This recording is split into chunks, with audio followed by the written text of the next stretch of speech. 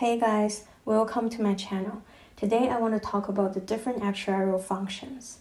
Like accountant and other professions, there are many different areas you can focus on as an actuary. We're mostly involved in the following four functions: pricing, reserving, economic capital, and asset liability management. Under life, reserving is known as valuation, but they are essentially the same thing. You may wonder why the area's focus can be different between the two industries, and that is because their insurance products are very different. Your home and car insurance are renewed annually. The insurers are more concerned about what will happen now and in the near future. But for life insurers, they have to assess their risks for more years to come. Without further ado, let's dive into each one of them. Pricing. Pricing is also referred to as rate making in the P&C industry.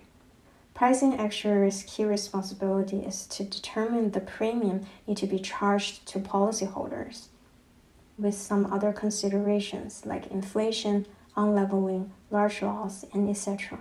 While on life side, mortality rate is their key pricing assumption. Ideally speaking, the resulting premium should be both competitive and profitable. Moving on to reserving. The reserving actuaries calculate the amount of money companies have to set aside to cover their future liabilities. This amount of money is known as reserves.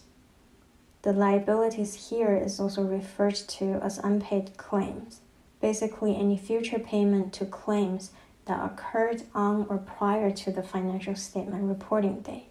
Because unpaid claims is an important item of the financial statement, reserving actuaries are heavily involved in reporting as well. Next, we've got economic capital. Their job is to determine the amount of capital companies have to hold in order to remain solvent at a certain confidence level.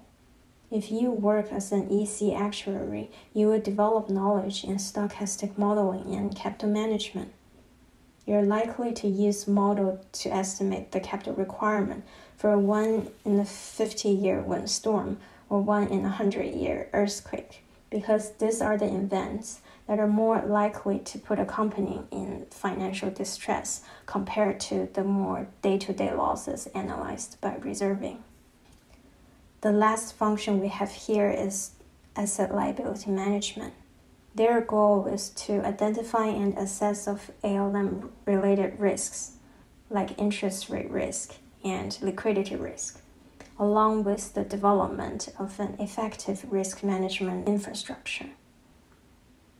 They may work on things like running performance reports for different portfolios, using different financial derivatives to hedge different risks.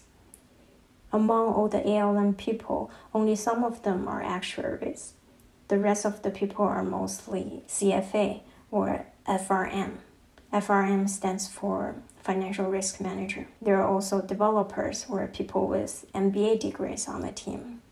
Like I mentioned earlier, ALM is more related to life insurance industry. The life companies have to closely monitor and manage the relationship between their invested assets and their future policy obligation. Although P&C companies don't have ALM department, they do have people work on risk management. And similarly in life insurance companies, there will be people doing capital management and reporting, but they just don't make up a large amount of the actuarial population.